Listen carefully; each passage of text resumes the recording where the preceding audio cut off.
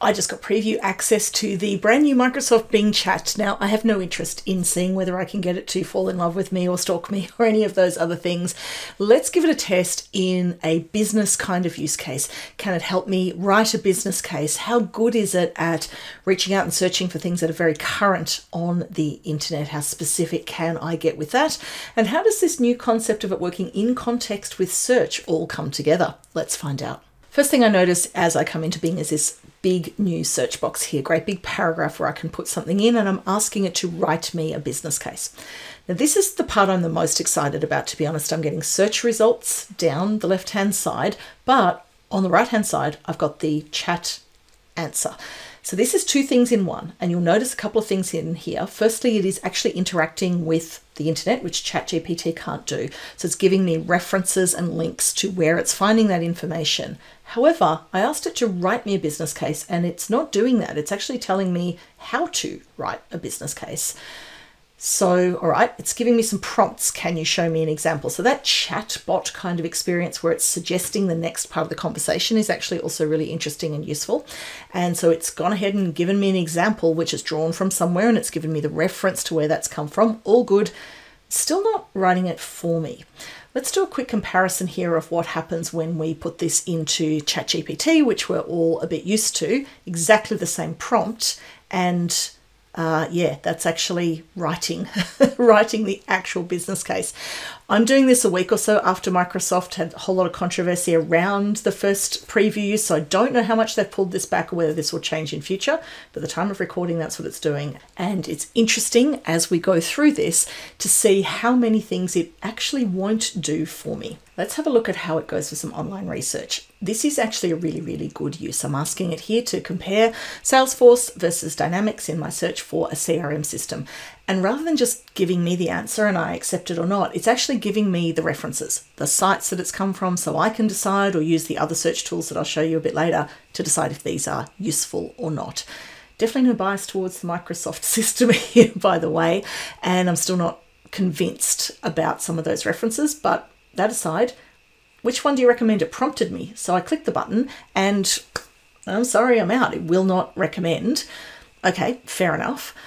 So I'm going to ask it something different. Link me to the most recent article, but nope, it's over. It's not not talking to me anymore. This might be to do with where it's at right now in preview mode. In any case, my only choice here is to sweep that little broom, new topic, and start again. Let's try something else in context now. Microsoft annual report. I'm still in the chat mode here because I'm quite liking that. I could have switched back to search mode. So it's helped me to find it. I've got a nice clear link here which I can click through. That's a pretty good experience. Now I'm going to review this report online, and there's quite a lot going on here. There's a lengthy report. Maybe I don't want to read all this, or I don't have time to read all this. This is a really cool feature.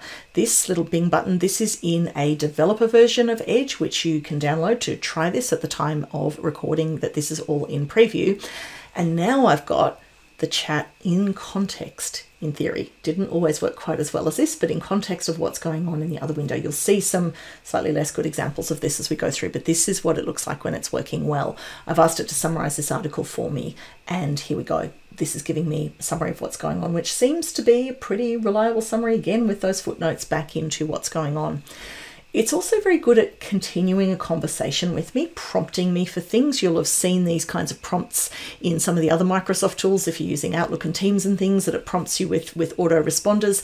But this is a very chatbot-like experience that we've seen throughout a few of the examples now that I do actually quite like, and I've got a great example of that coming up where I'm looking for some more detailed requirements a bit later in the video. So now I'm asking it to create a one-paragraph summary of what's going on here for my non-technical colleagues. I'm giving it that persona. I want something really quite specific here.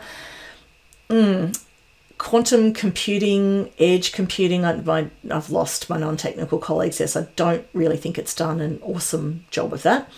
How can I learn more about these trends? It's actually able to give me more research and more things to follow up. So I think it's very good at that area of reaching out and finding other sources and things on the internet. So far, not thrilled with the creation capabilities that it's given me, but there is this little compose feature. So let's give that a try instead. Now I'm starting here assuming I'm still in context, and I'm going to say write an email to my boss saying that he should read this report. You'll see here I've got professional, casual, enthusiastic, informational and funny tones, and I can choose a paragraph, email, blog post or ideas, and then the length of it. So I'm going to go a bit casual. This is a sort of just a casual email, and I'm going to choose my length and write the draft here. Now I'm expecting it's going to write something about this report, but look at this. I wanted to share an interesting report that I came across that's about customer satisfaction. It's based on a survey of over 1,000.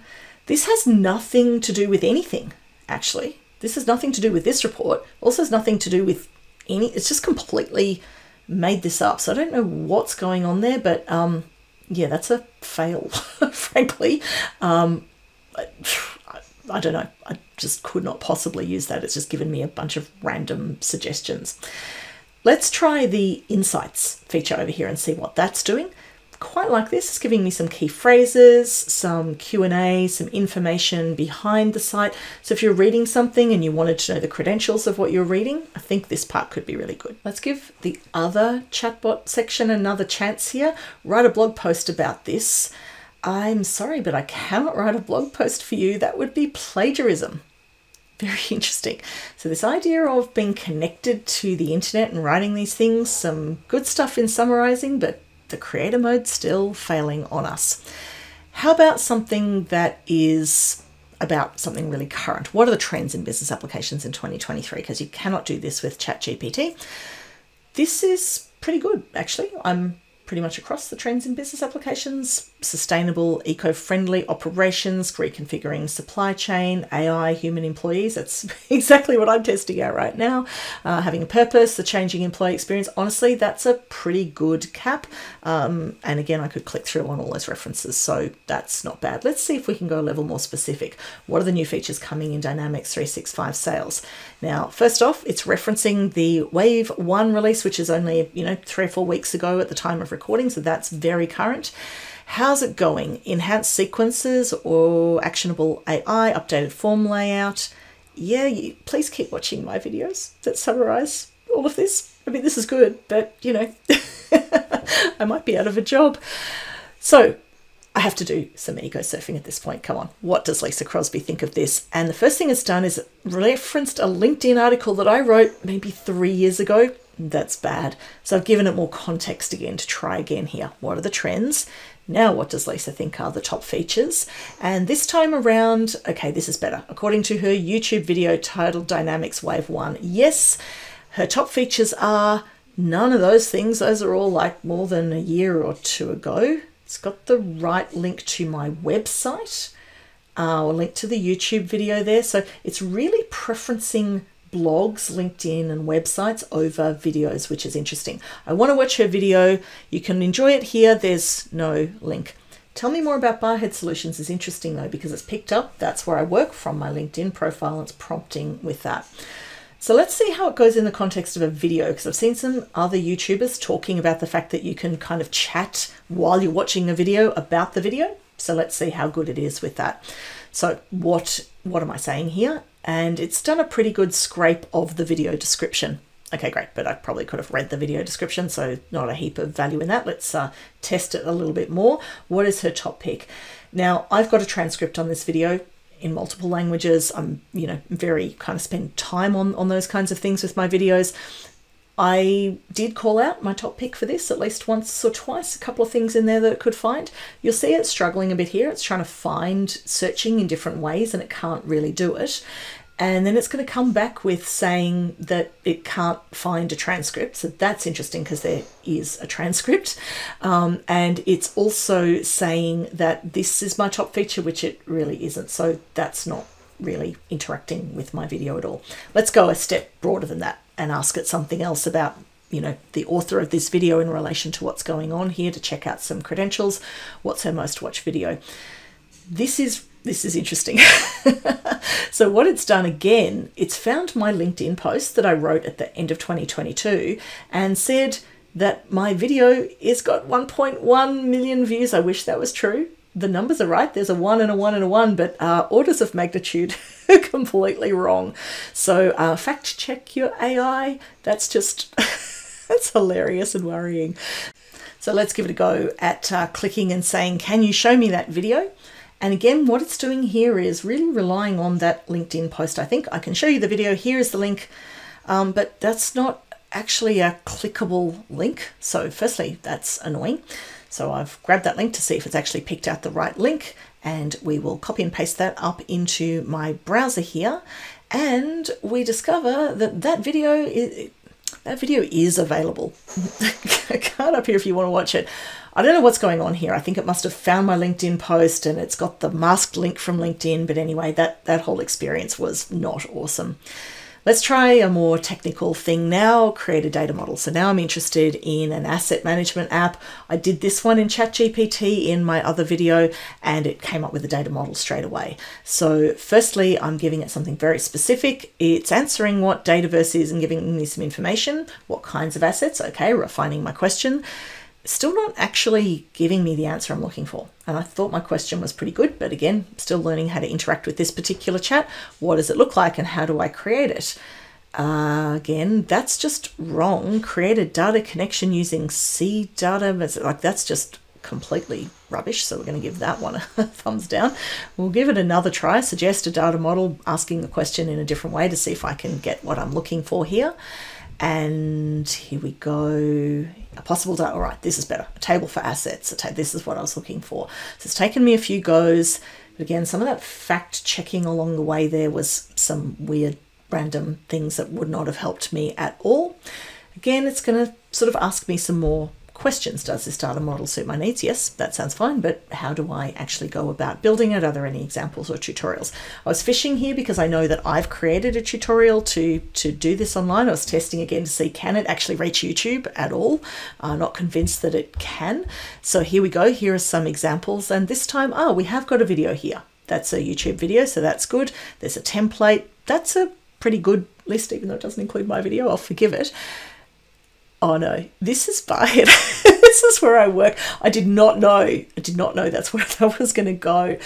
All right, so let's check out the credentials here. So again, this in context of YouTube, it's able to do this. And I think this in context is quite good. If you're looking at anything and you want to know more about what's going on behind the scenes here, it didn't do so well on my video, but this idea of sort of being able to go tell me about this organization, tell me about that, it's a bit more of a web presence kind of thing.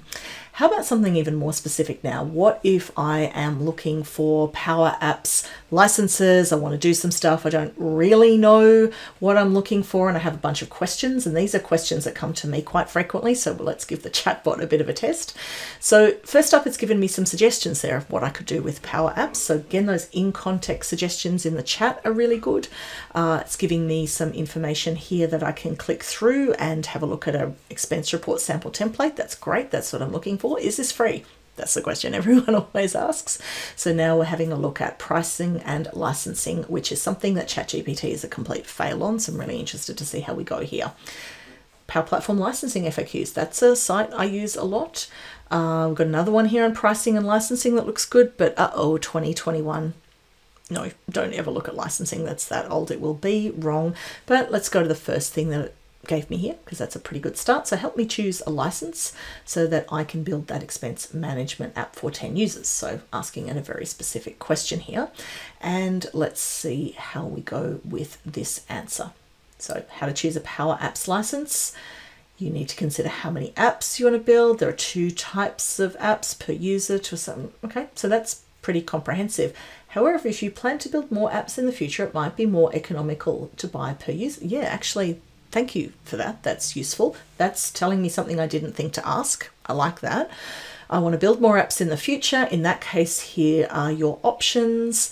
And I'm like, okay, well, I'm making my business case here. What are the other things that would make the cost worth it? What's the value of this?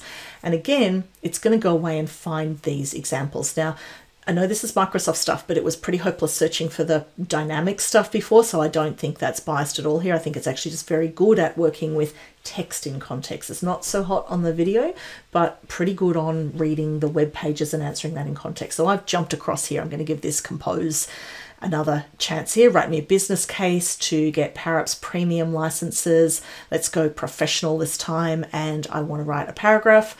And that's pretty good, actually. This is genuinely in context. It's picked up on everything I've got. So where the one where I was reading the annual report was a complete fail, this one is good. So I thought I'd give it another go. How about we write an enthusiastic, short email this time, and let's see what it comes up with. So I hope this email finds you well. Perhaps as a low-code platform. One of the use cases that I think would be here. The good news is that Power Apps Premium licenses, oh no, now it's kind of channeling somewhere between a little bit of an over-enthusiastic sales rep that sounds a bit spammy and an internal person. So it's kind of got its context all a bit wrong there. So one success and maybe one half success there on the Compose feature. Now, while we're talking Compose feature fails, I did promise you a hilarious story out of this. When I accidentally found that Barhead video, I was like, oh, I have to email Ken, my boss, and tell him this is hilarious. And so I was right there in the Compose feature. And so I thought, I will give this a go because this is really funny. Now, warning here in context with AI, and you might spot before I did what it is that I did a little bit wrong here, but I'm sharing this with you because it's funny. So write an email to my boss to tell him I accidentally found our video. Do you see what I might have done wrong there when I was recording a demonstration for YouTube? I'm going to go with a funny tone because honestly I was just feeling it. It's a short email. I'm going to give it the name of the person that I'm addressing as well here, and I'm going to generate the draft. Now, in terms of making things up that are not in context, remember I'm talking about asset management. I've done all these searches around asset management at this time. It's found the video of us singing We Are the Champions at the company retreat, which is apparently on YouTube and has 10,000 views. Now, I mean, I don't mind a bit of karaoke, but that didn't happen. It didn't. It's just completely made that up. Now, I mean, that's funny, but also, what is it doing? Like seriously, what is it doing? And I switched it away from funny and switched it on to a like casual mode. And this time it said that there was a Google Drive link to a video from another song. It's just, honestly, that whole Compose feature, that's a bit of a worry. I'm just going to steer clear of that unless I'm writing complete fiction. I hope this has been useful. This is really just very early days for the Bing AI, and so I'm going to be following this space because I think it affects all of what we do. If you're interested in seeing what I did with ChatGPT for a bit of a comparison of the tools, check that out here. And, you know, I've still got new release videos coming. Here's the most recent one here on Dynamics 365. Thank you for watching.